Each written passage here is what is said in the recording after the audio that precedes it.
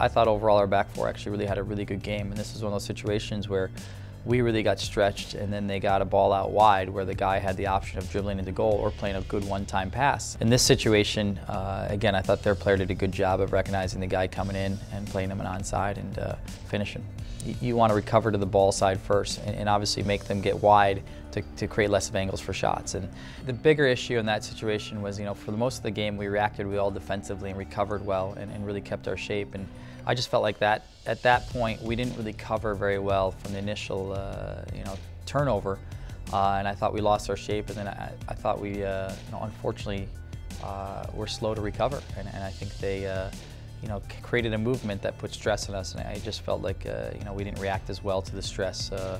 of that movement. And unfortunately, like I said, it was one of the few times I felt like in the game where we got stretched in a poor way.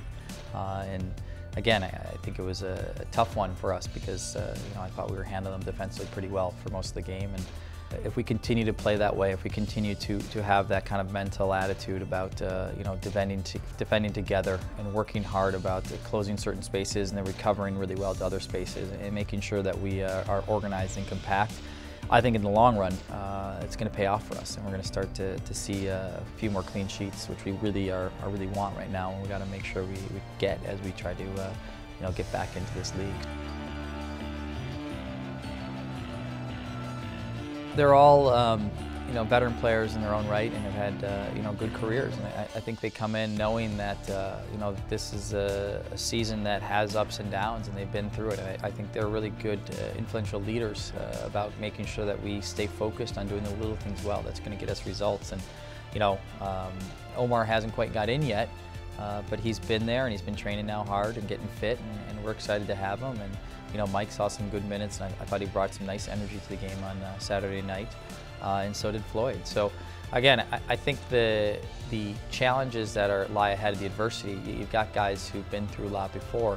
and whether it's on the field or off the field, I think they're going to help the other guys put in perspective that we were frustrated with the loss on Saturday night, and we're frustrated that we couldn't get the win, but we're also they're the kind of guys that are going to help us take the positives of that game and get better. And that's the most important thing we have to do now in this time of the season, is to really make sure that we embrace some of the things we did well and really learn from the things we didn't, so that we can really now hopefully get some good results going forward.